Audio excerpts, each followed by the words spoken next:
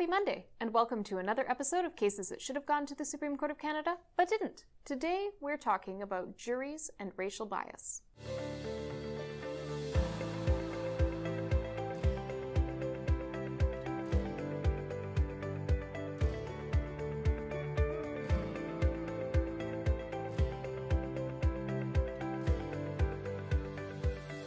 Cases that should have gone to the Supreme Court of Canada, but didn't. Mr. Theodore was charged with an offense that involved the alleged killing of two rival drug dealers.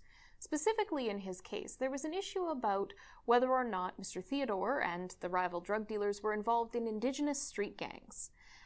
Mr. Theodore raised the argument in the case that the jurors needed to be specifically instructed on discrimination against Indigenous people in Canada and their need to be unbiased when dealing with Indigenous people in Canada, and that the judge had a legal obligation to pre-screen jurors as part of the jury selection process to rule out anybody who might demonstrate a bias against Indigenous people, whether it was conscious or subconscious. Unfortunately, the court disagreed, and Mr. Theodore sought leave to appeal his case to the Supreme Court of Canada. Of course, given that it's featured on this video series, leave was denied.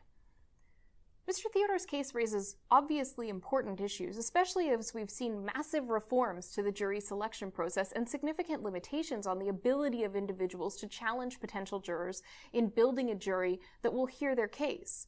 Judges should have a constitutional obligation to ensure that a jury can discharge the most essential part of its function, which is to consider the evidence in a fair and unbiased manner. And that means being free from both conscious biases as well as subconscious biases. And in order to confront one's subconscious biases, there needs to be a specific instruction given to jurors to ensure that they are aware of the significant legacy of discrimination, systemic and otherwise, against Indigenous people in Canada. For a judge not to have to discharge any obligation to an Indigenous offender, or any obligation where the victim of a crime is Indigenous, and remember that victims of crime in Canada are just as disproportionately more likely to be victims of crime as they are to be offenders charged with crimes. In these circumstances, to say that a judge has no specific obligation to screen jurors for potential bias when we know that that bias exists and is widespread seems to me to be eliminating the very basic concept of a fair trial. And how can Indigenous people in this country have confidence in the fact that they're going to get a trial full of fair, impartial jurors who are going to look at them for something beyond the color of their skin, beyond their cultural community, and instead look at the facts of the case, if there's no obligation on the court to even screen this or even alert jurors to these issues?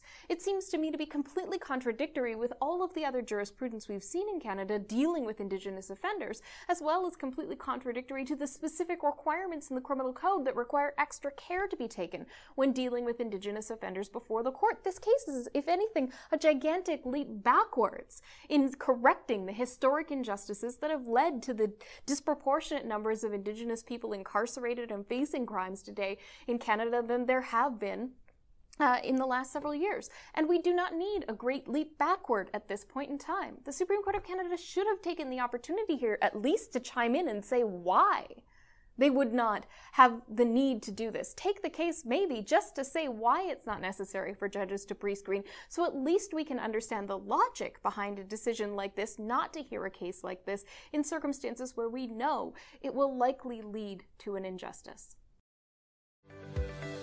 Cases that should have gone to the Supreme Court of Canada, but didn't.